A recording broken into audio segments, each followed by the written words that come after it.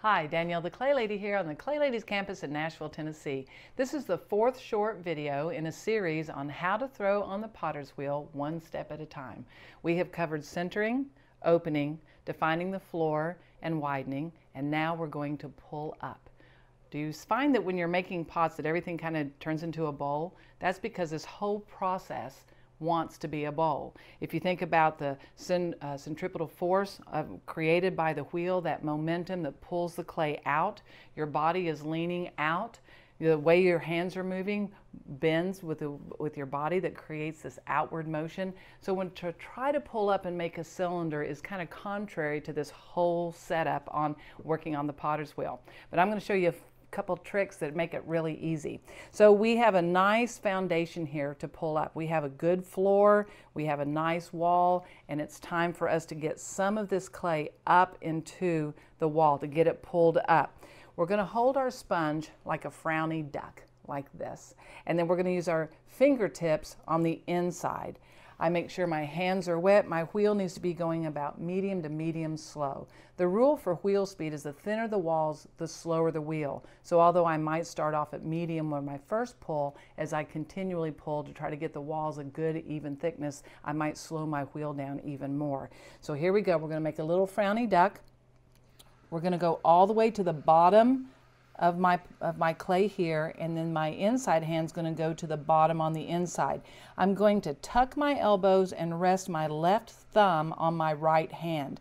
What that creates is a nice bracing so that all I have to think of is my right hand, and my left hand will just follow it. So I'm not moving my left hand, I'm just thinking about my right hand.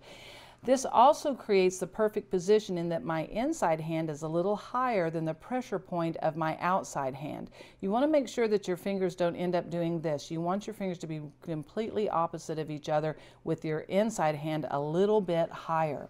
So this is what a pull looks like. I'm going to slowly move my hand upward, keeping in mind the spin of the wheel. I need the cylinder, the clay, to go all the way around before I slowly move my hand upward.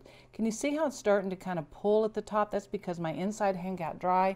I always get water, go right back to where I was, hold there for a minute, and a good way to end a pull is to roll the outside hand over. This is called compressing the rim. So I just roll that sponge over to the rim.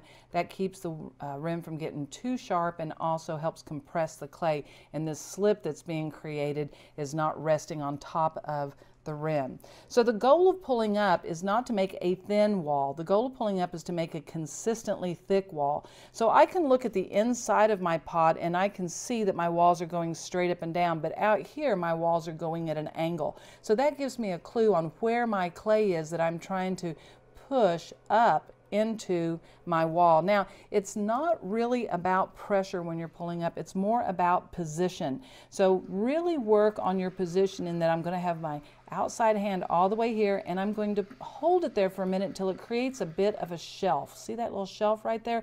That's where my inside hand is, because this is the floor of my pot here. So my inside hand is not pushing outward, but is also not letting my outside hand push inward.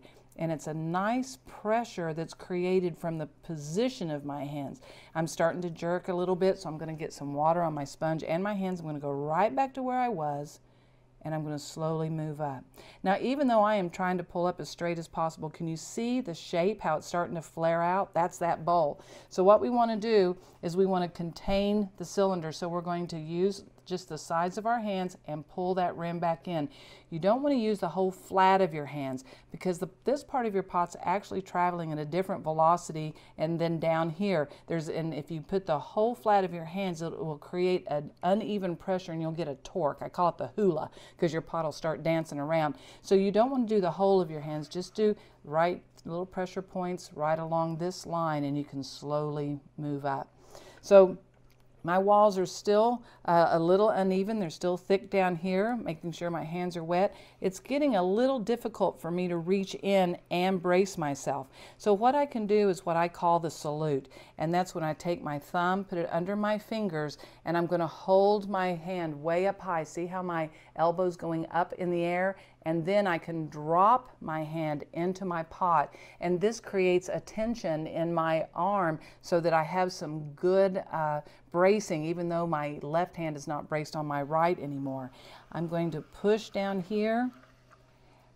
My inside hand's actually resting right on that little ridge right there, so it even knows how to pull up with the movement of my right hand, even though they're not connected. Now I'm going to slowly lower my elbow, put my thumb on top of my right hand because I'm able to reach, and I'm going to move all the way to the top and roll over that rim. Now the goal again is not to make a thin wall, because a thin wall, if you make a thin cylinder, there's no clay left in the wall for shaping. If I want to belly this out, or if I want to flare the rim, I need some clay to do that. So, oops, I'm getting a little dry. I'm going to get some water and go right back to where I was. So we want to make sure that our walls are the consistent thickness, but that there's still a little bit of thickness. The Clay Lady rule is thick as an Oreo cookie, not a double stuff anymore, so that I have enough clay, because if I have a wall that's thin, when I try to swell it out, it's going to get even thinner, and that's when you start having collapsed pots. But if I have clay where I start bellying it out, I will be able to have enough clay. It'll thin as it goes out, but there's enough clay to make it substantial. There's one more thing that you want to do on the last pull, and that's what I call using the savings account. Because as much as we try to hold down here and pull up, there's always a little extra clay right here. So I want to make sure that the inside corner has not been pushed in. So maybe I want to push that corner back out, remind it where I want it to be, where I've defined the bottom with just a little pressure from the inside, and then this clay, I can gather that up and I can do one final pull up the cylinder, remembering that you have to marry the speed of your hands going up the side to the speed of your wheel. My wheel's going slow, so my fingers need to go slow as it goes up the side of the wall, and that gets every little last bit of clay up into your cylinder.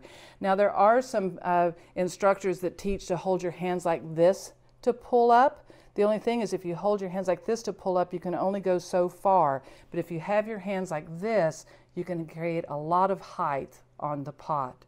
So I think that covers pulling up. Pulling up is the practice step. It takes a lot of practice to make a nice tall cylinder, but just keep using your hands and pulling up the side. Even if it gets wobbly and uneven, cut that pot in half, look and see where you're leaving the clay, and then the next time that you pull up, remember where you've left the clay so you can get that pulled up into the wall of your pot. That'll keep the bottom of your pot being nice and balanced and not heavy. So the next step would be shaping. Once you have a good cylinder with completely consistent walls, you'll be able to get some shape onto your pot. And that's going to be in our next video, shaping. Do you find that you are just creating the same thing over and over? Let's talk about the techniques so that you can vary the shape of your pot. So if you need some more information about the campus, or about my products, or my book, the Clay Lady Lesson Book for Potters, or just want to be on our newsletter, go to theclaylady.com. I so appreciate the teaching opportunity. Can hardly wait to teach you about shaping.